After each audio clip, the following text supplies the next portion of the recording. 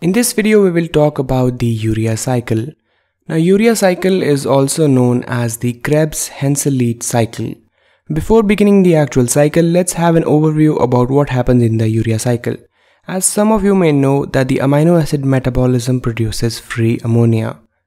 Now this ammonia is toxic to the body and it cannot be excreted properly by the body. So the urea cycle is a biochemical pathway in the body which converts the free ammonia into urea. Now the urea is comparatively non-toxic to ammonia and it can be easily excreted by the body in urine. And this conversion of ammonia into urea is known as the urea cycle. Part of the urea cycle takes place in the cytoplasm and part of it takes place in the mitochondria. Now let's suppose this part of the cell is the mitochondria and this part of the cell is the cytoplasm. The urea cycle actually begins inside the mitochondria. The combination of carbon dioxide and ammonium ions produces carbamoyl phosphate. This reaction requires 2 ATP molecules and it also requires the enzyme carbamoyl phosphate synthetase 1. After the formation of carbamoyl phosphate, this combines with the amino acid ornithine and leads to the formation of citrulline.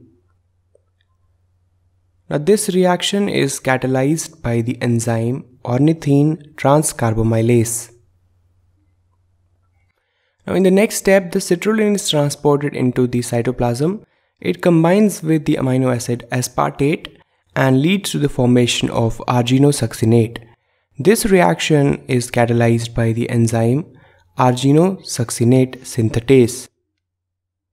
Now in the next step, the enzyme Argininosuccinase acts upon the argininosuccinate and lyses it to produce 2 molecules, the fumarate and the arginine.